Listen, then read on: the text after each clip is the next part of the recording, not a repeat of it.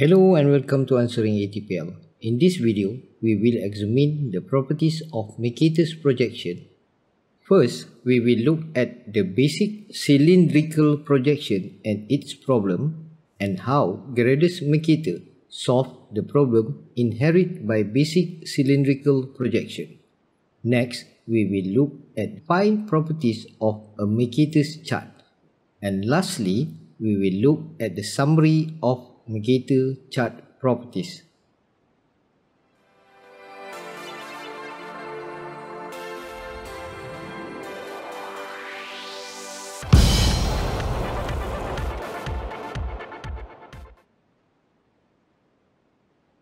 Section 1. The basis of Mercator's projection.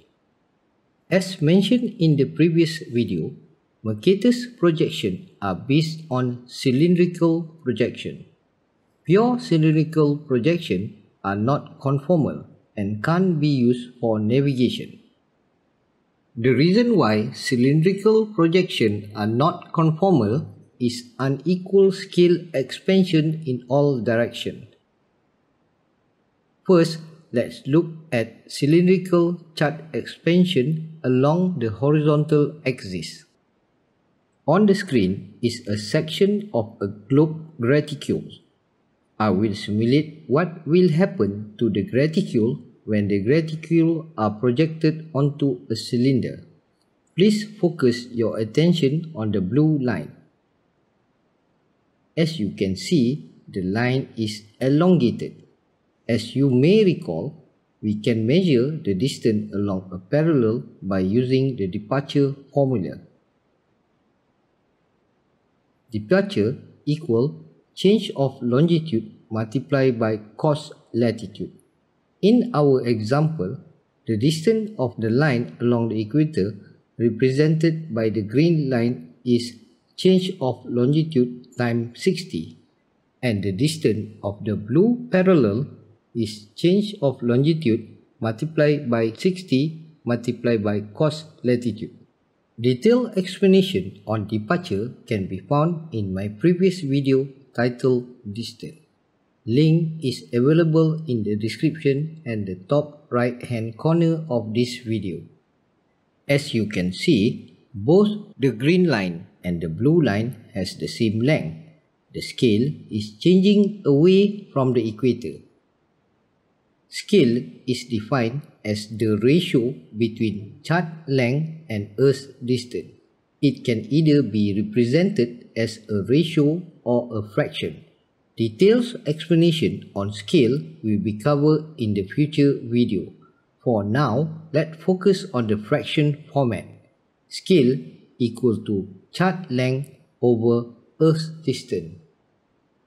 Let's assume the chart length of both green and blue line is 1 for ease of calculation. Therefore, the scale at the equator is 1 over change of longitude multiplied by 60. At the same time, the scale at blue parallel is 1 over change of longitude multiplied by 60 multiplied by cos latitude. If we compare both equations, we can cancel the repeating value.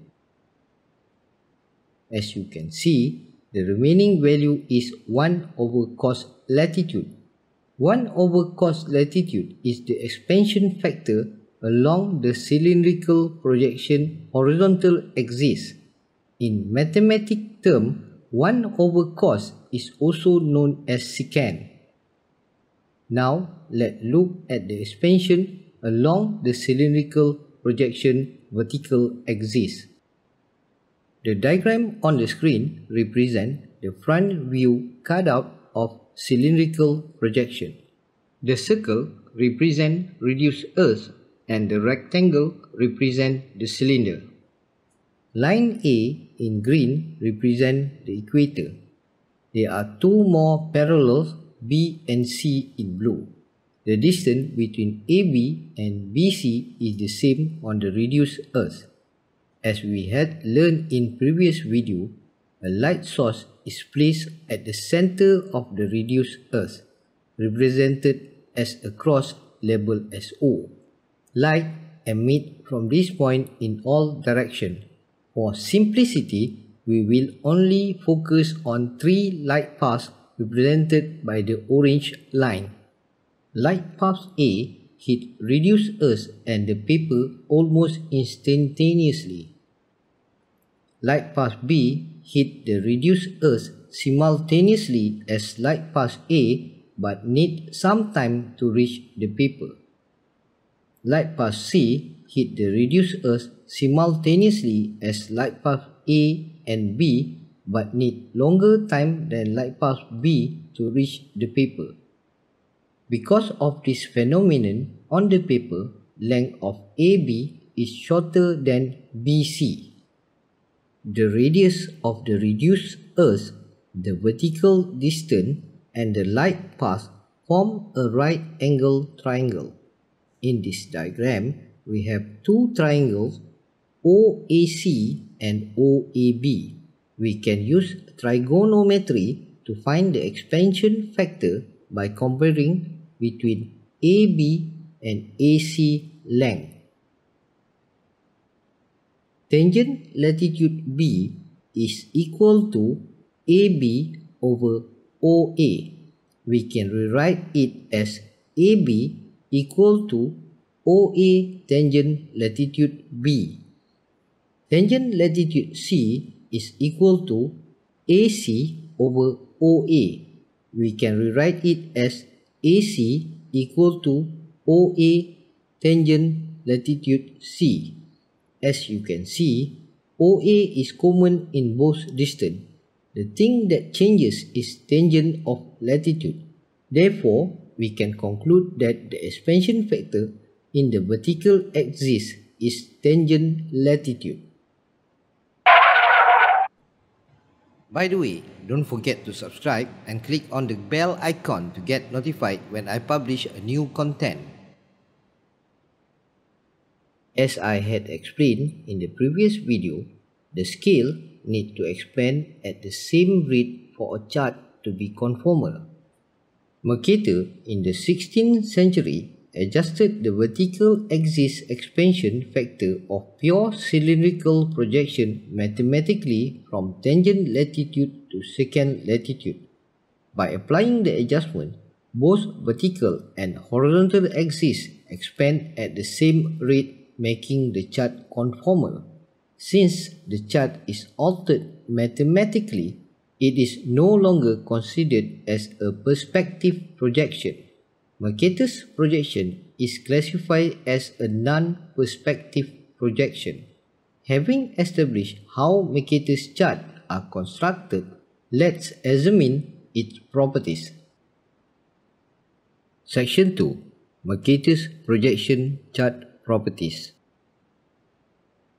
The list of properties that we will look into are as follows: scale, graticule, chart convergence, Rhumb line, and grid circle. Scale. As discussed in the previous section, the light path at point A hit reduced Earth and the paper almost instantaneously. Due to this reason, no expansion happened at point A, unlike other places on the chart. Therefore, Mercator chart scale is correct at the equator. Away from equator, scale expands as the secant of the latitude. More discussion on Mercator scale will be included in the future video.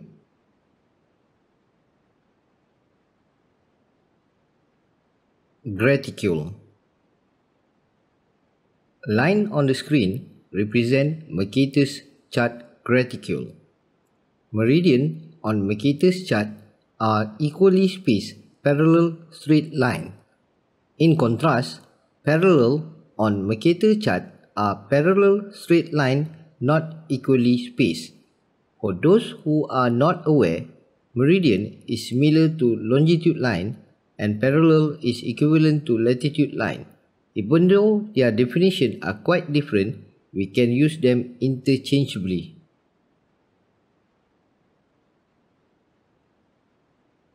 Chart convergence. Before we look at chart convergence, we need to revise Earth's convergence. In my previous video titled Great Circle, Small Circle, Rhumb line, Convergence and Conversion angle, I had explained that Earth's convergence is the angle of inclination of meridian. It happened because all meridians are converging at the pole.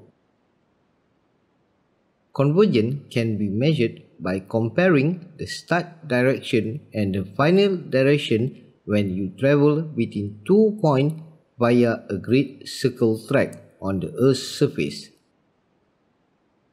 Convergence can also be measured from the angle produced by the tangent to the meridian of 2 points.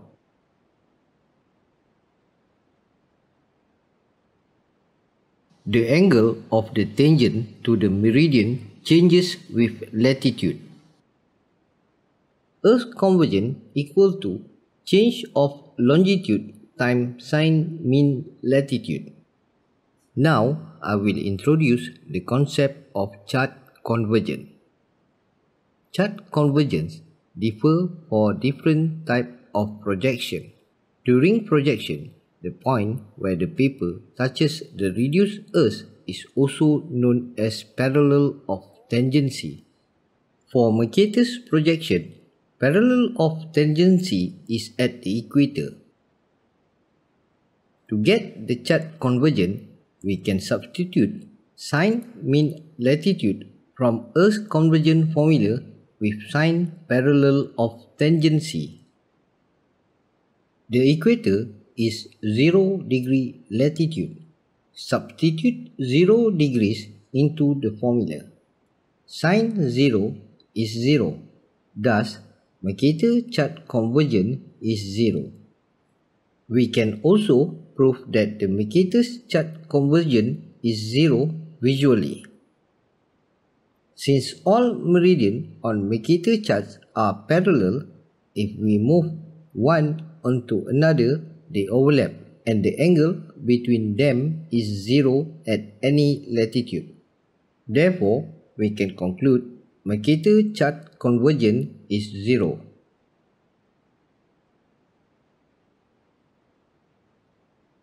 Rhumb line and Great Circle.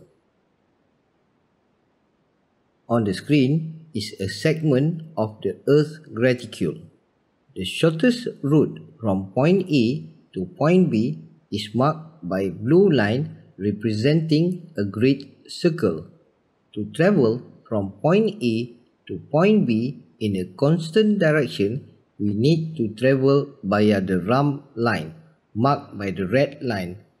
If we project these lines onto a chart using Mercator projection, it will look like this. As you can see, on a Mercator's chart, the Rhumb line appears as a straight line and Great Circle appears as a curved line concave to the equator. Section 3. Summary of Mercator's projection properties. Summary of Mercator projection property are as follows. Scale, correct at the equator and expand away at the factor of secant latitude. Graticule, parallel straight line not equally spaced. Meridian, parallel straight line equally spaced. Chart convergence is 0. Rhumb line, straight line. Great Circle, curve concave toward the equator. On the screen is the summary of Mercator's Lambert's conformal and polar stereographic properties. You can download the PDF copy of this table by using the link in the description. What do you think of this video? Please let me know in the comment section below. And if you find the video beneficial, please like it and share with others. By doing so, you will help other people to find the video.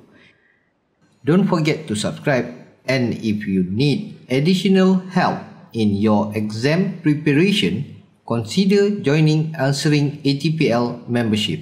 Thank you so much for watching. I'll see you in the following video.